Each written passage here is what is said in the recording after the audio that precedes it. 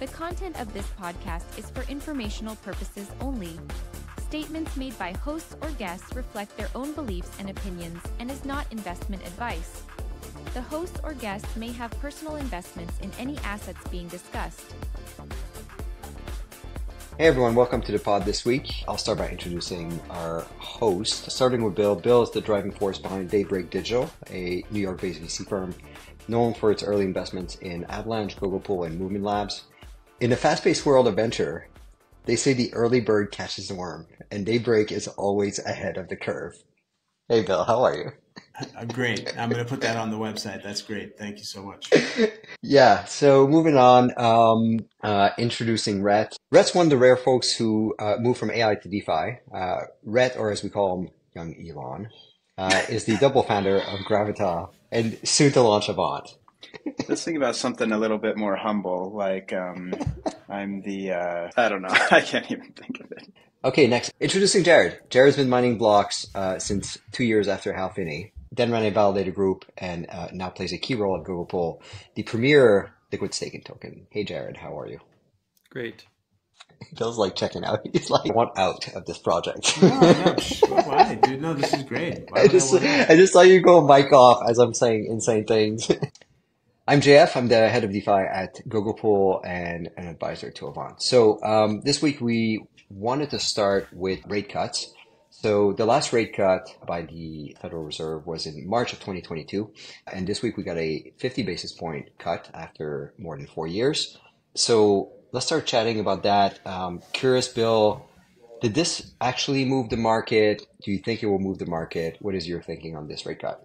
Yeah, great. Yeah. So yesterday was a big deal. They cut by 50 basis points. The market was expecting 25 or 50, so they delivered a little bit on the more dovish side. It didn't really move the market massively. I mean, stocks are doing well today, but not a massive improvement. Bitcoin's also doing okay there. So risk assets are fine. It is a big deal because it is, the last time they cut was March of 2020 in response to COVID, and they had this huge, very aggressive rate hike cycle, which they paused at the middle of last year.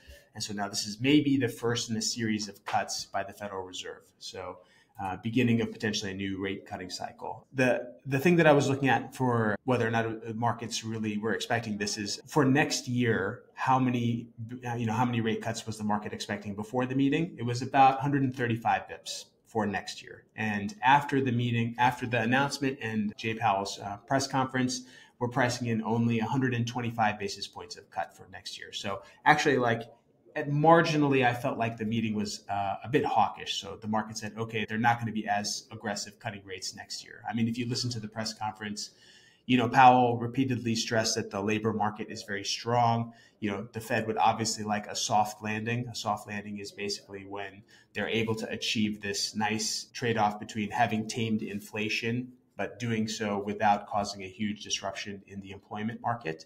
So, it wasn't a huge deal in terms of what market expectations were yet, but I think the big question is, what's actually happening with the economy right now? Like, are we in a recession or not? And, it's a very difficult thing to predict. Jay Powell and the people at the Fed think employment is doing great, but I think right now we have to keep a very close eye on what happens with unemployment. If unemployment starts to really tick up fast, then they will have to cut rates aggressively. And I was just thinking about this. And by the way, I can go on for this for a long time. So if you guys want to interject at any time, please interrupt me. But, there's in my career, I've seen, the two previous rate hike and cutting cycles kind of are echoing this one quite a bit. Like the last, right before the global financial crisis, they had raised rates steadily for a while, not as fast as this time, but they had raised rates steadily for a while. And it was roughly the same. It was like 4.5%, maybe 4.75% or something like that. And then all of a sudden in the financial markets, you saw some wobbles. Like there's a fund called Bear Stearns Asset Management that just disappeared out of nowhere. And then in the spring of 2008 is when Bear Stearns essentially went bankrupt and was bought by JP Morgan. And like all these little crazy things started to happen in the financial market before Lehman went under and the Fed cut rates to zero. So something kind of similar happened in the last rate hike and cutting cycle. The Fed very gradually raised interest rates and they kept them there for a little while. And then there was some, esoteric things happening in the repo market and they started cutting rates slowly. I think they cut rates 3 times before COVID and then COVID happened and they cut rates to zero. So I'm kind of feeling the echoes of the past two hiking and cutting cycles. They raise rates very aggressively this time. You hear in interest rates all the time that monetary policy works with the lag. It's only been a year since they really aggressively raised rates. And, to see the effects of that on the economy usually takes a little while. So I would not be surprised if we started to see really increases in layoffs and unemployment go up. And if something like that happens, they will have to cut rates aggressively again. But again, to try to predict what's going to happen with the economy is very difficult. There's many professionals out there who spend their whole careers trying to do it, and there's no evidence that there's any predictive power in these estimates. So, from a crypto-centric point of view, it would be great if they could kind of, without aggressively cutting interest rates, achieve a soft landing. Risk assets continue to do well. Bitcoin continues to do well. It drags all the alts up with it. That would be great, So I think that would be a win for us. But if we do see a recession and unemployment kind of tick up and rates go to zero because of some other type of emergency, it's not going to be like the previous ones. But all the markets are going to tank, including crypto. Everything is going to tank. But then if they're going to have interest rates at zero again for a while, I think the bounce back in crypto is going to be insane. So, for me, I'm just bullish in either case. Either we achieve a soft landing and risk assets do well, and therefore Bitcoin and everything else does well, or we're going to have some sort of a crisis. And if we have a crisis, you have to make sure that you can stomach the crisis and stay in the market without selling. And then after that, I think things can get really insane, just like they did in 2021. Yeah, so that's kind of how I feel. One difference between this and some previous cycles is there's kind of fear of an inflation rebound. Do you think that there's much risk of that? We have an unprecedented amount of money printing happening, right? And it's difficult to predict where that money is going to go, right? So in response to 9/11, they kept interest rates at zero for a long time, and it basically pumped the housing market, subprime mortgages, right? After that crisis, they locked down subprime mortgages and they lowered interest rates to zero, and then that money couldn't go into subprime mortgages anymore. Instead, it just went to stocks and technology, because technology was having this huge boom.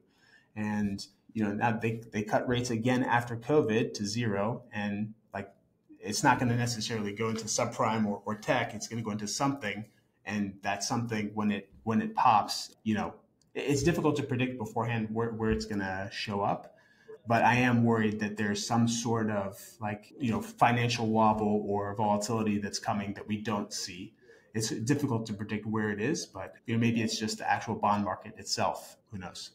I don't want to sound like the eternal conspiracy theorist perma bear, but if the shoe fits, I'll wear it. I don't know if you guys have seen on X, there was a post that was circulating around probably about 2 or 3 weeks ago that was showing the job market. If you look at the difference in employment statistics between, I think, 2020 or maybe 2019 and today, at least in the United States, the job statistics for native-born workers versus foreign-born workers is so incredibly lopsided. There has been a negative growth of native-born employment statistics from 2019 till today. Is actually down roughly 300,000, and foreign-born employment numbers is up by 4 million. So they're pushing the real statistic away and saying whether these are temporary or permanent residents or whatever, we've essentially replaced part of the actual jobs with this other thing, and we're going to try and pass this off as a soft landing. Leads me to believe, with a lot of other things, that everything in finance is fake. That might explain partly why the Teamsters Union is not so pro-Harris as they previously have been. It's almost 60% of the Teamsters are favoring Trump, which is very atypical for a union like that. That is kind of an interesting dynamic for sure. Yeah, it's funny. I was having a call with Bill earlier and describing the Democratic Party as sort of the new neocon party, where everyone is uniting, everyone pro-war and sort of anti-free speech is getting together on that side of the aisle, which is funny because the name of the party obviously no longer fits. One thing I want to say is that actually rate cuts and trying to predict macro is in the next 6 to 8 weeks is not really going to matter all that much. All that really matters is the election, right? As it stands now, we know one party is super pro crypto and one is not, and that's really what's going to move markets. Yeah, and just to sort of bridge the gap between Jared being sort of a perma bear conspiracy theorist and just everyone else, I am starting to sort of there are too many coincidences, right? Like, so this rate cut happening a month and a half before the election and no rate cuts for 4 years. I don't know. I'm not on a conspiracy side of things usually, but like that's a weird coincidence amongst many other coincidences that we've seen recently. One day after the rate cut, S&P made new highs. We're in the best economy the world has ever seen. Yeah, basically.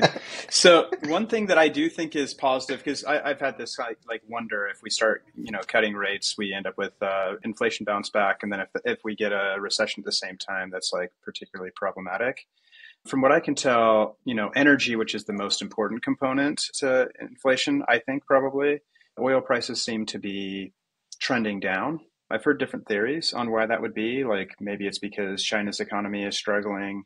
I've also heard that it's partly like a rebalancing where, I think again, China is converting a bunch of diesel semi trucks to natural gas because there's a price differential between those two energy sources.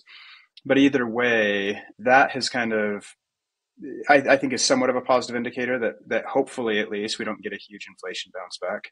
Okay, maybe we can move to the next topic. We wanted to tackle Sky, USDS, which is going live this week. Reth, do you have any comments on that topic? Is that something you want to talk about this? Yeah, so MakerDAO is kind of the oldest and one of the most important DeFi protocols ever. It pioneered what's called a CDP, a collateralized debt protocol. It's a way of creating a stablecoin. MakerDAO, for a few years now, has had this vision they call the Endgame, that is a series of upgrades to kind of take it to the next level. As part of that, MakerDAO rebranded to Sky, and they have a new stablecoin called USDS. USDS is very similar to DAI. In fact, you can convert your DAI to USDS and vice versa. And then they have a new Gov token called Sky, and you can convert your MKR to Sky. And there's a number of other changes. I think the big things to note, there's a little bit of pushback on USDS because it's censorable, kind of like USDC, whereas DAI was not. The counter argument there is that DAI was always, or for the last several years, has been indirectly censorable anyway, because like half of DAI or more has typically been basically wrapped to USDC. So Circle could censor the USDC that MakerDAO is holding, and it would effectively censor DAI. So being able to censor it directly, my guess is this is, helping them to be able to comply with some regulatory hurdles that could help with adoption. So that's one big difference with USDS. The DAI savings rate, where if you take your DAI, convert it to SDAI, you just get, you get paid yield, is now called the Sky savings rate, the SSR. They are paying that out. So if you just hold and stake your USDS, you'll around a 7% yield right now, which is pretty solid. And the other big thing they're doing with, two other big things they're doing, which I think are really cool. One is they're going to start a major like adoption incentives program. So the Sky token, some of it's mintable from MKR, and the rest of it they'll be using to incentivize adoption throughout the ecosystem. So I think that could drive a lot of growth to MakerDAO, which could be great. And could be great for other products too, who want to, pair to USDS and benefit from those incentives. And then the other big thing is ecosystem related projects. The most prominent is Spark. It's a lending protocol that was built that's kind of like in the MakerDAO family. Spark and others, they're turning them into, they call them stars, but another term is a sub DAO. So these will have their own DAOs with their own tokens, their own kind of goals. And the idea behind this from Rune is that if all of it is captured under the same umbrella, DAO umbrella, then you can end up with a lot of like governance friction. And one of Maker's biggest challenges has been governance friction. And so Rune's hope is that he can save the concept of a DAO by splitting MakerDAO into these sub DAOs that can each kind of sink or swim on its own and kind of govern within its more narrow scope. So that's kind of an overview. There's some other elements of Endgame that will be rolled out later. They have talked about rolling out a MakerDAO chain. Maybe it'll be an L2, maybe it'll be an L1. That's not here yet, but there's some of these other things coming in the future. Gotcha. Rhett, forgive my ignorance, but I haven't kept up to date with it. If you hold the Maker token, you can go convert it for Sky, you're saying, but then like, are you able to participate in the new sub-DAO? Like, are there going to be multiple coins that you're able to exchange for, or you can just take Maker and change it to the new Sky coin? Maker just directly converts to Sky right now. One MKR is 24,000 Sky. And I can't remember, but it might be that if you convert your MKR to Sky, then you'll end up with sub-DAO like airdrops. But I'm not sure. I need to check on that again.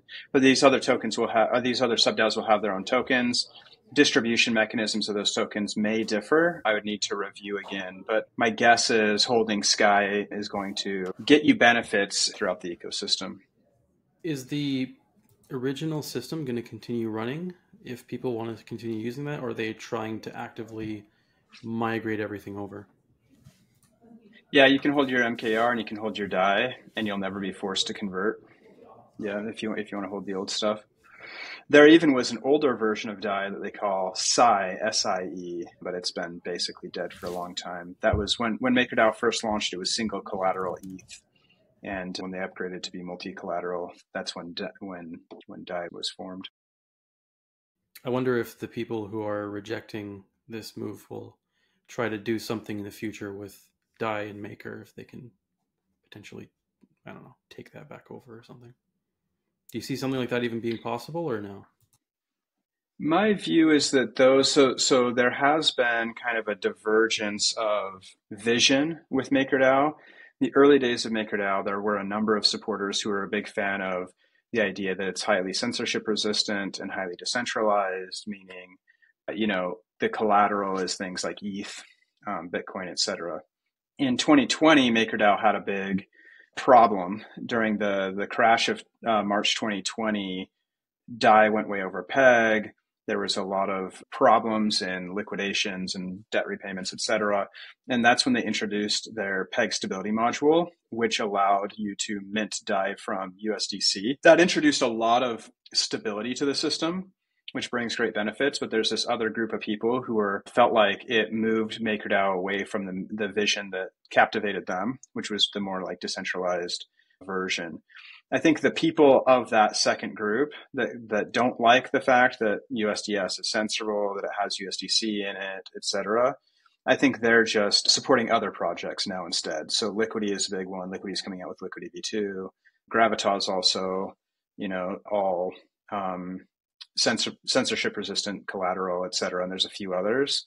Reflexer, which also has some other interesting properties. It's not a pegged stablecoin. It's a floating stablecoin. So anyway, the point is, I think the people who don't like this kind of move toward more censorship are mostly just supporting other stablecoins instead.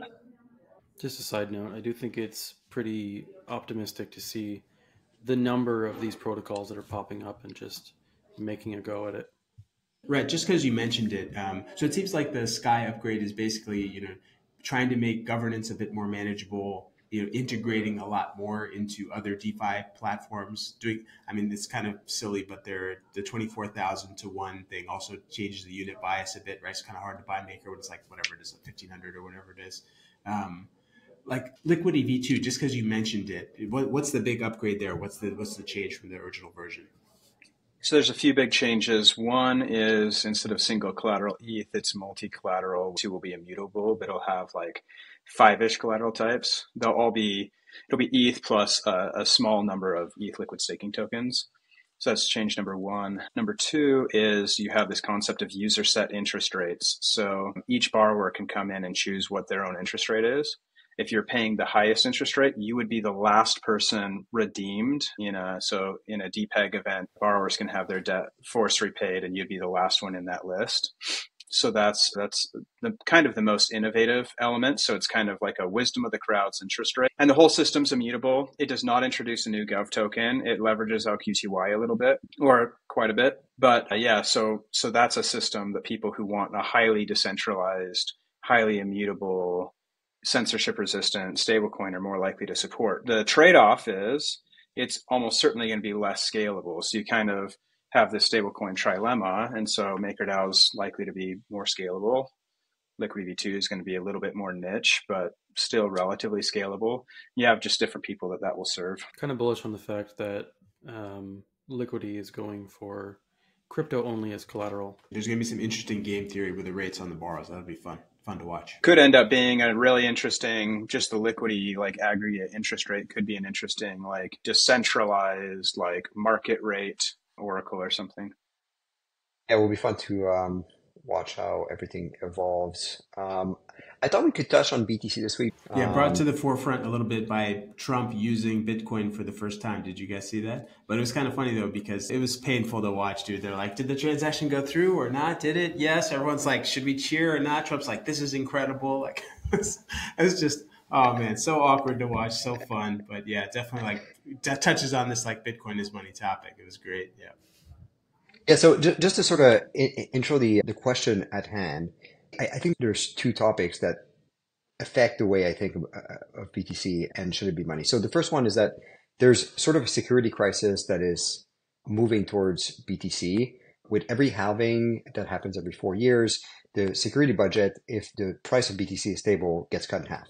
So there's an implicit assumption that if the security budget is going to stay the same, that means that BTC price has to double every 4 years. So there's an exponential relationship between the potentially decreasing security in the future and BTC, which is a very slow moving, but very, I think, serious crisis that could occur. Obviously, you could solve that by not having BTC have a determined number of tokens.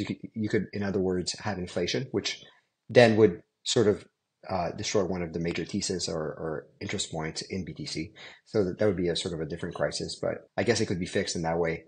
The second, I think, issue with BTC as money is that, as the Trump example shows, it is just a very clunky way to transact. It is, in my opinion, and I say this with affection, a bit of a dinosaur chain. It is the first version of crypto, and as anything that is V1, eventually there is something just much better in terms of technology that we can use to do whatever it is that we're trying to do on that technology. That being said, what's money? Is money technology, or is it a belief in a certain item? So US dollars are made of paper, not technologically advanced, but it works. People believe in it. So yeah, I'm not sure at which point this becomes more of a philosophy chat or sociology chat, but yeah, I'll just throw this topic open to the panel, whoever wants to comment on first. Curious what you guys think at this point in time. I'll be quick. I mean, anything that's value fluctuates as much as Bitcoin or Ethereum, I just have a hard time calling it money. At least, look, we were very lucky. At least, I live in the States. The dollar is relatively stable. Like, it's hard to call it money. But I will say there's some interesting stuff happening with Bitcoin, which there's a Nakamoto upgrade for stacks, which is basically going to make Bitcoin a lot more active and could be kind of an interesting area to watch if they want to try to, turn Bitcoin into some sort of a synthetic dollar the way Athena did. Maybe something arises out of there. But Bitcoin itself as money is just so volatile. I just have a hard time calling it money. Same thing with ETH. Yeah, it would be hard to try and write some kind of a financial contract in Bitcoin, and then, someone's on the hook for an asset that has either gone up by, 20 or 30% or has gone down by 50% at any given time by the end of that contract. It's definitely not money per se. I don't think it's a very good unit of trading back and forth between financial actors. But I mean, I guess there's the kind of want to call it like a boomer take these days that Bitcoin is like digital gold. I'm not sure I believe it. It's actually one of the reasons why this is top of mind. I had dinner with some older bankers, or one specifically older banker last week, but very high level. And I think Bitcoin is sort of seen and accepted amongst sort of forward thinking baby boomers as maybe the next form of money. And it's just funny because I just don't know anyone in our circles, like anyone who's heavy in DeFi doesn't usually really care about BTC that much, except that it moves the market. But no one is thinking about it as like this sort of innovative form of anything, right? So yeah, just the contrast there is interesting. Well, if I had a conversation with those people, I would welcome them to 2011. because Bitcoin is exciting internet money. It's the money of the future. So I share some of the concerns about the ongoing security budget. I think I'm slightly less concerned than I used to be because there is some building happening on top of Bitcoin, which is driving more transaction fees, but the amount of additional transaction fees you would need to drive is enormous. The easiest ways to solve it would be to have tail emissions, which breaks the 21 million promise, or switch to proof of stake, which reduces the amount of revenue you need to stay secure. That seems like almost certainly not going to happen as well. I think the other thing that could happen, so the Bitcoin L2s, most of them are something like a proof of stake network where you're staking Bitcoin. And then you're posting some data to Bitcoin, and you're doing some other things to be really aligned. That drives demand for Bitcoin, which is good. What would probably be like maybe more sustainable for Bitcoin is if some L2s started launching that were instead maybe like merge mined, where you run a Bitcoin miner and you can simultaneously validate this L2, and you get your payments from the Bitcoin blockchain and from this L2. And if that L2 drives a lot of fees and revenue, et cetera, then it could help your miners stay profitable. That sort of thing. Merge mining has existed for a little while, but you'd need highly profitable merge mining, something where you have an Ethereum level of economic activity to keep those miners profitable. So there's something like that that could happen to solve the security budget, I think. Very unlikely to happen. I remember when merge mining came around and there was this whole idea that you could mine two things at the same time. The only like coins or tokens that ever attempted to do this were like very short-lived and not really great projects as far as I was aware. Yeah, for sure. So for merge mining to be sustainable, you need to be merge mining something with a lot of economic activity, right? So like if something like Ethereum level was being merge mined, but yeah, I agree with you. Most of what's happened there in the past is you're merge mining some chain that's dying pretty quickly. And so it's a fleeting boost. As far as it being money, I think the volatility should shrink over time, especially if it continues to grow. So I think things can kind of like become more money-like over time. So a little bit less concerned about that. I think my biggest thing is that I think all forms of money start with like strong utility, and then they start accruing this monetary premium. And Bitcoin does not have as much utility as I would like to see. It's not none, but it's definitely less than some of the other crypto assets, Ethereum being like the kind of the poster child of, highly, very high utility. Gold, I think, has utility and a monetary premium. Dollars have utility. The main form of utility for dollars is US economy is the biggest in the world, and you have to pay taxes in dollars. So it's kind of your cost of entry into the world's biggest economy. I think similarly, if Bitcoin is going to become more money-like over time, its utility needs to grow as well. I think that's the opposite view most Bitcoiners have. They say, a good money should have very little utility, but I disagree. Yeah, I agree with you. I think being built on top of an economic system is really what determines what makes strong money, at least in like the sort of current system that we have. I sort of think of money as unspent labor credit. So like people, it's obviously like it's a ledger where there is an exchange of really labor, because at the end of the day, everything we have in the economy is mostly labor.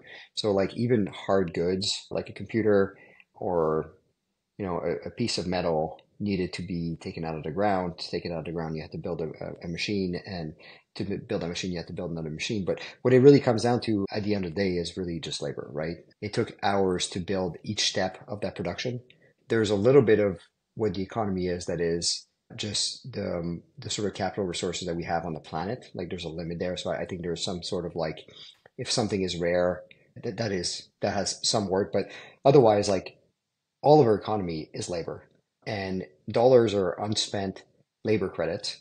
And if you look at the underlying value of a dollar, it's made of paper and it's worthless, right? So like, let's say it's worth a penny, but it says $1, so you have 99 cents of extra wealth built on top of it.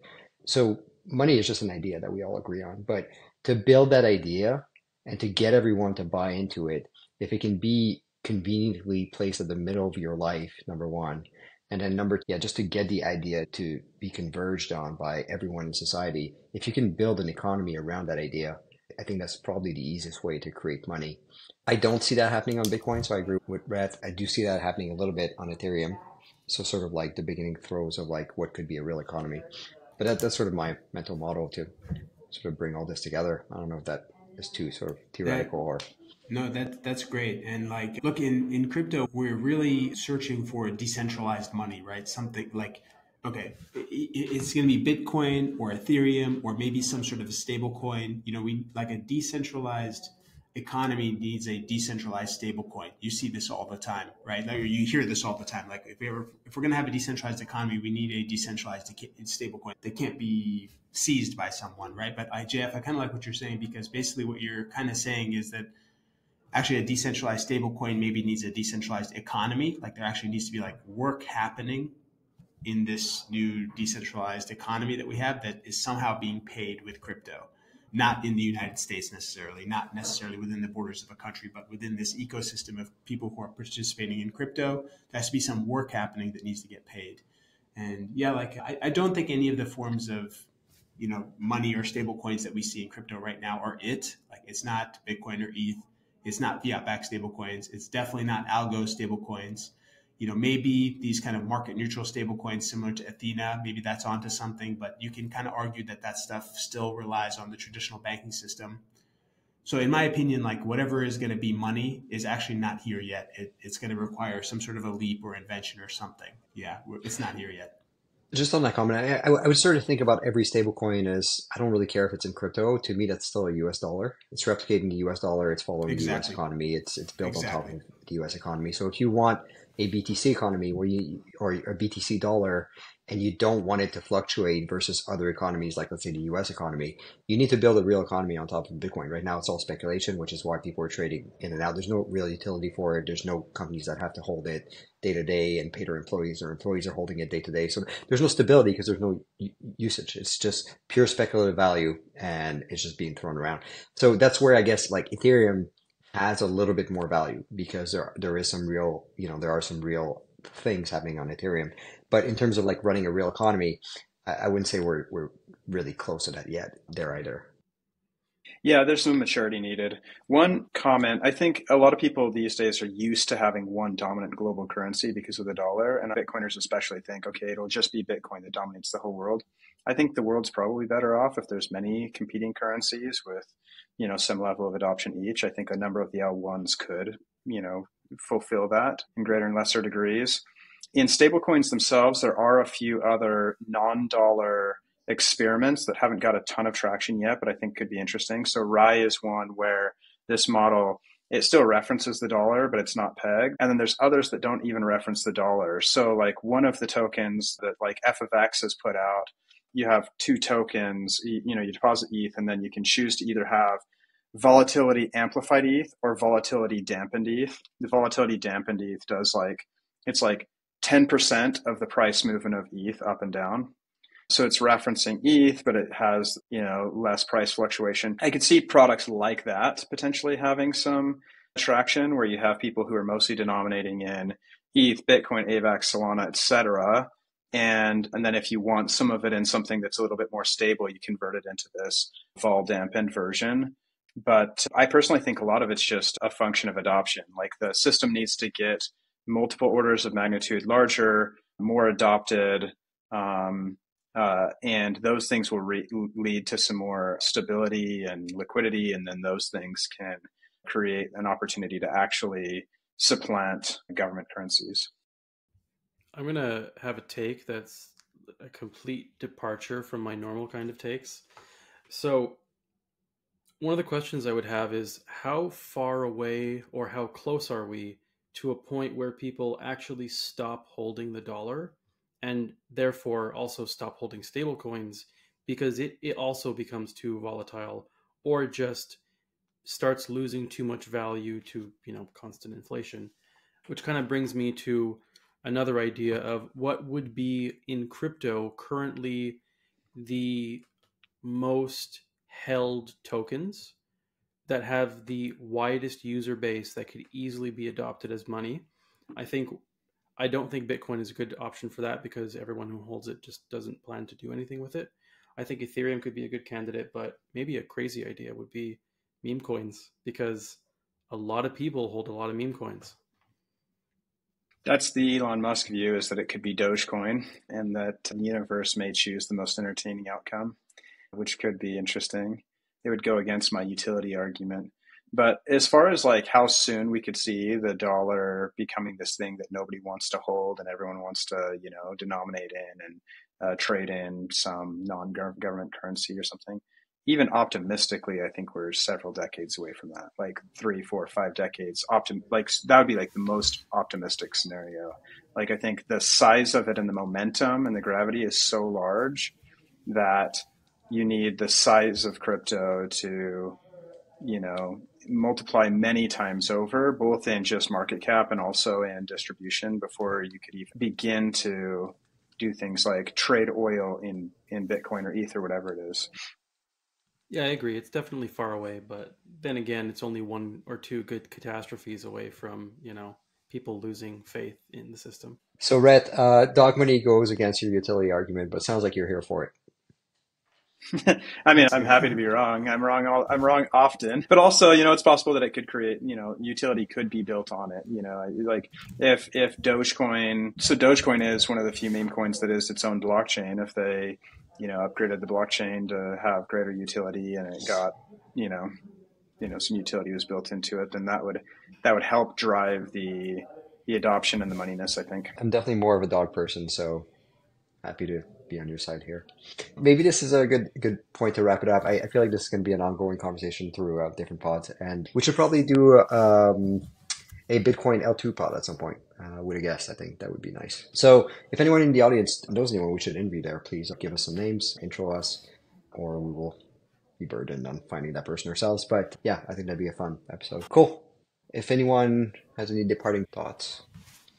I think I've made this case over a year ago that Bitcoin L2s or Lightning Network or even just Bitcoin tokens, the more that they gain traction, the more they will end up killing Bitcoin. Because so Bitcoin requires this security budget in order to continue running. It requires that it increase in value in order to continue that security budget. But if you have a system where people are just constantly taking these tokens away and putting them on other chains and then reducing the fees that the actual Bitcoin miners are generating from the activity on the chain, then you can have a bunch of Bitcoin activity over here, but then the actual chain itself is just going to wither away and die. Yeah, I guess we could end on this point. If you're building a Bitcoin L2, come on the pod and debate Jared. I look forward to it. We've got some good candidates for that. Amazing. On that note, let's wrap it up here. Thanks everyone for watching, and see you next week. Thanks so much, guys. Bye. It's fun. Talk to you later. Bye. Bye-bye.